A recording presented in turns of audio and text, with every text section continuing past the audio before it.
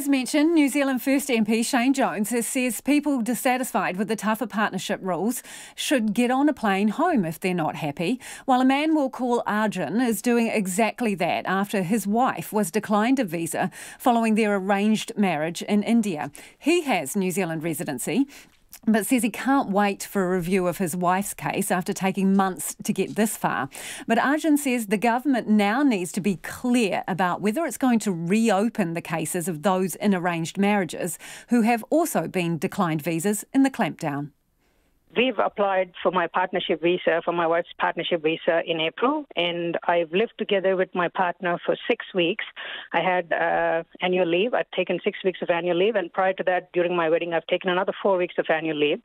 So in one calendar year, I've taken 10 weeks, and then we've applied in April. And after waiting for 6 months and pretty much asking them on a daily basis, they've finally assigned the case officer in October and declined it right away after an interview call within an hour or two, saying that we haven't lived together.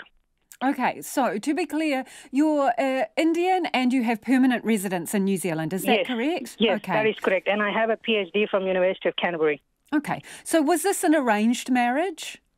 Yes, this was an arranged marriage. Okay, so apart from the time that you had spent with your wife when you took annual leave, had you lived with her for an extended period of time, which was what the new rules are, wasn't it? So. Yeah, so the new rules say that the applicant should be living with their partner at the time of assessment, and they should have at least spent 3 to 4 months in living together. So before marriage, the Indian tradition and culture is that you don't get to live together with your partner before you get married, because it's the traditional sort of way, and we only live together when we do get married. So I got married on 21st of January, and since then we've lived together for 6 weeks. If you were declined, what were your plans? What were your plans now?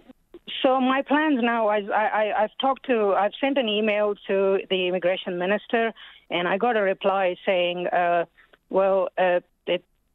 this is a policy issue from Immigration New Zealand, so if you have any questions, just write a complaint to Immigration New Zealand. So I talked to a lawyer, and the lawyer's advice was pretty kind of to the point. They said, look, you can do, at the end of the day, you can do quite a lot of things, but what matters is me living with my partner. So she advised, if that's what you want to accomplish, you want to go back and refile at some point. So what I'm trying to do now is I've got hold from my employment. I've asked for an extended annual leave for 6 months. I've dissolved my tenancy agreement in New Zealand, and I'm vacating my stuff, and I'm going back to India on this Sunday. So you are packing everything up because of this immigration decision to go and live with your wife so that you can meet the criteria to get her a visa. Yep. What do you make of the news today then that the Prime Minister is asking immigration to reverse this tough stance, to go back to the way it was and consider exemptions? It's a really good start, at least that the Prime Minister has taken the step of addressing this issue head on. We haven't been hearing from the Labour Party on this issue so far.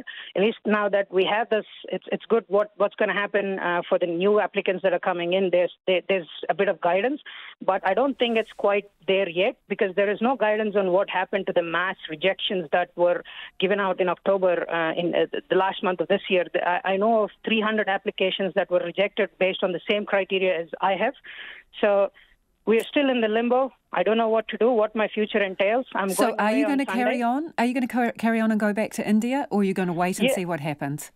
Yeah, I am going back to India because at the end of the day, I want to live with my partner, regardless of me being in New Zealand or India. I want to be with my partner, and I can't wait for another 8 months after having waited for 8 months and then them declining it.